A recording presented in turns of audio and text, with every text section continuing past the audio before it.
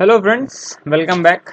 अब आज इस वीडियो में हम बात करेंगे यूनिट 5 जो ओएडी की आखिरी यूनिट है और बहुत ही इजी यूनिट, छोटी यूनिट, मुश्किल से 20 पेजेस की यूनिट है, काफ़ी इजीली ख़त्म हो जाएगी।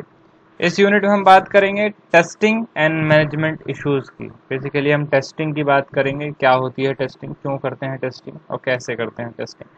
तो सबसे पहले टेस्टिंग का इंट्रोडक्शन बताऊं तो टेस्टिंग बेसिकली किसी भी प्रोडक्ट को डेवलप करने के बाद उसकी जो क्वालिटी चेक्स होते हैं, बार बार उसको चला के देखा जाता है कि ये सही चल रहा है या नहीं, that is testing. Traditional way में क्या होता है, एक हम सेपरेट टेस्टिंग फेज रख लेते हैं, ये हमारा ट्रेडिशनल तरीका है। एक सेपरेट टेस्टिंग फेज रख देते हैं after implementation and before maintenance, ठीक है। और इससे होता क्या है, हाई क्वालिटी इंफॉर्मेशन सिस्टम मिलता है।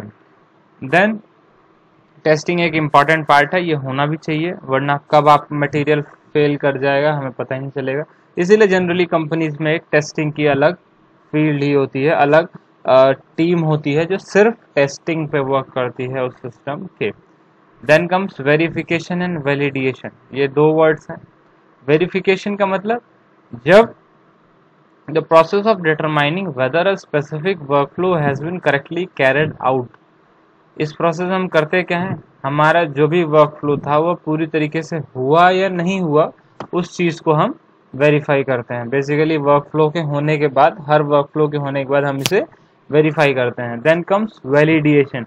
वैलिडेशन क्या होता है, जब हमारा प्रोडक्ट इंफॉर्मेशन सिस्टम या प्रोडक्ट क्लाइंट के पास डिलीवर होने वाला है, जस्ट उस टाइम पे हम जो टेस्टिंग करते हैं, that is validation. Then testing two types की होती है, execution based testing and non execution based testing. Execution तो जस्ट यही है कि हमारा एक सॉफ्टवेयर टाइप का प्रोडक्ट है या प्रोटोटाइप है, हमने उसको चला लिया, रन कर लिया, कंपाइल कर लिया, हमें उसकी एरर पता चल गई, this is execution based testing. हम एग्जीक्यूट कर पा रहे हैं अपने प्रोग्राम को। बट नॉन एग्जीक्यूशन बेस्ड क्या होता है, we are unable to execute it. हम इसमें क्या करेंगे, लाइन बाय लाइन स्टडी करते हैं अपने कोड की। जैसे कोई भी हमने कोड लिखा, अगर हम उसको कंपाइल करके टेस्ट कर रहे हैं, that is execution based testing. अगर हम कोड को रीड कर रहे हैं, बहुत थॉरोली स्टडी कर रहे हैं एक एक पॉइंट्स को, that is non execution based testing. Then testing क्यों करते हैं, जस्ट क्वालिटी इश्यूज की वजह से। कुछ क्वालिटी इशू होते हैं कि अगर ये आ गया तो प्रॉब्लम हो जाएगी।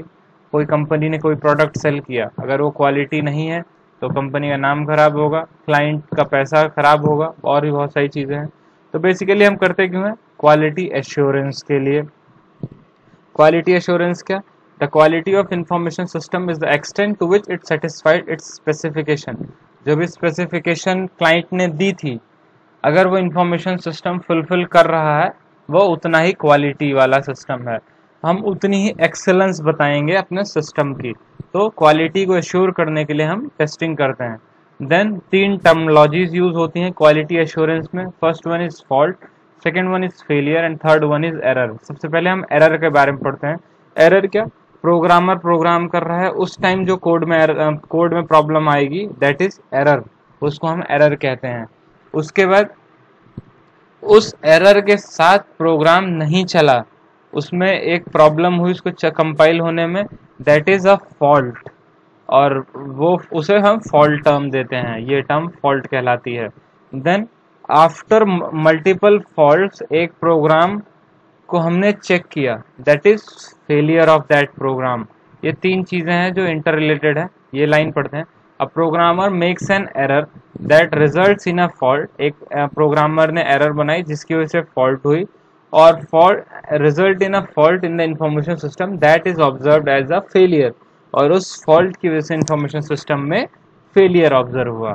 Then comes managerial independence. Managerial independence का मतलब है, अपार्ट फ्रॉम टेस्टिंग टीम, एक हम इंडिविजुअल पर्सन हायर करते हैं, कंपनी इंडिविजुअल पर्सन हायर करती है जो सिर्फ चेक करती है कि जो भी हमारी टेस्टिंग है वो प्रॉपर वे में हो रही है या नहीं।